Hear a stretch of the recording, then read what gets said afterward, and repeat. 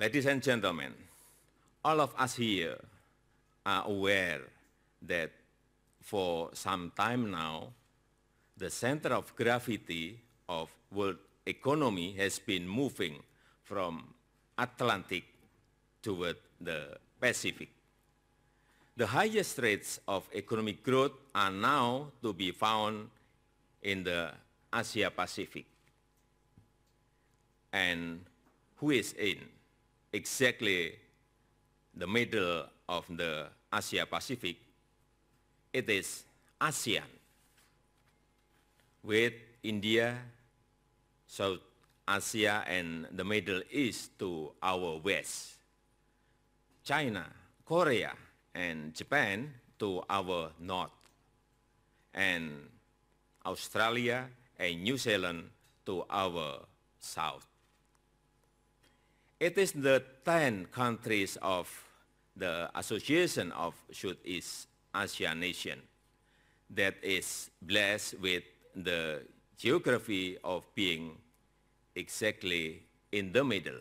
What guides us, what guides Indonesians, what guides me in my political thinking, in my policy thinking, is the age-old wisdom of our forefathers. The ancient Indonesian forefathers taught us, there's a saying, tepos liro, tenggang roso, which in essence means think of the difficulties of others. Think of the aspirations of others. Think of the feelings of others.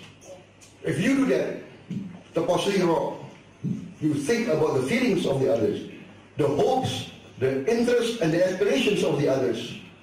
This will guide you to maintain harmony and peace between you in your daily life, in your future. Tepos liro, tenggang roso.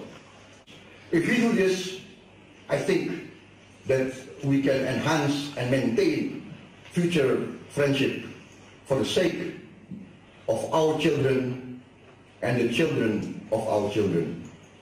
Thank you very much for your kind attention.